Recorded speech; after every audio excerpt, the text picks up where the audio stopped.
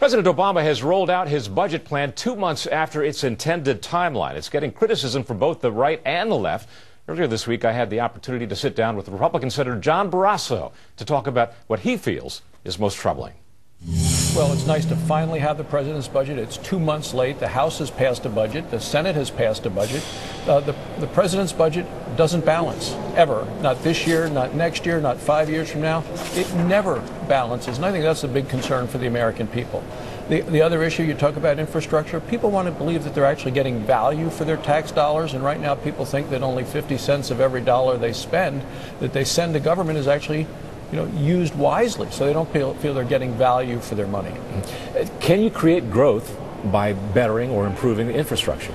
Well, the best way to create growth is to actually get government off of people's backs. You take a look at the regulations that continue to come out of this government. They're burdensome, they're expensive, they're time-consuming, and clearly they impact on jobs. We can't get people back to work. We have an abysmal record last week with the jobs report of so many people out of work and who've actually given up on looking for work.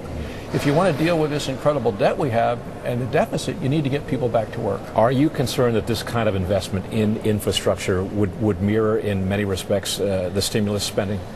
Well, we know that the stimulus package failed because it didn't go as intended, and it went to all other sorts of things, so it wasn't successful at all.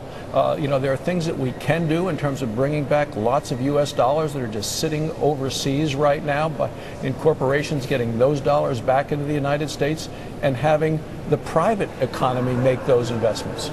Another feature of the president's budget is a chained CPI. This is interesting in the sense that he's hearing a lot of criticism of that from the left.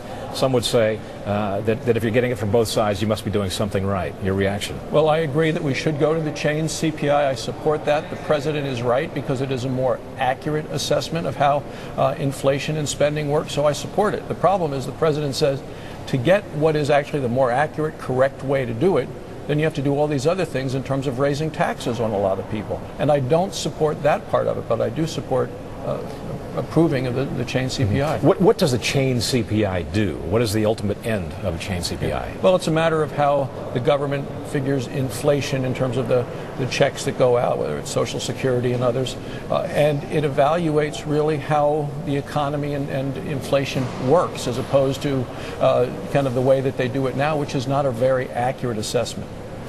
Another feature of the budget, it limits itemized deductions and exclusions for high-income households. What would that do to the economy, to growth of the economy? Well, the churches aren't happy with that, charities aren't happy with that, but it really is just nibbling around the edges. The president has done a number of things that he polls out, and maybe poll tests pretty well, but when you take a look in terms of does it actually deal with the debt and the deficit, the answer is no, or very little.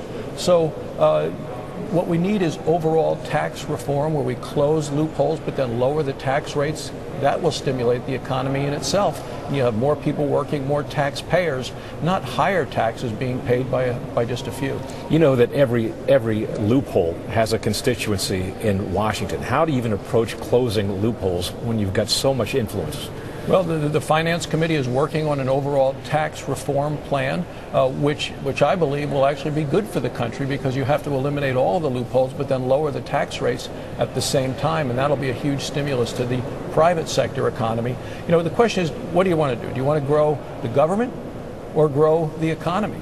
And this president's budget is one that really seems fixated on growing the government, not growing the economy. We've got less than a minute, Senator. One more question for you. The president's budget claims to reduce the deficits by $1.8 trillion. Is that true in your opinion? Well, it's not true, because what you have to do really when you look at a budget is look at the budget this year, not what may happen 10 years from now, because there's going to be another budget next year. So you really have to focus on this year alone.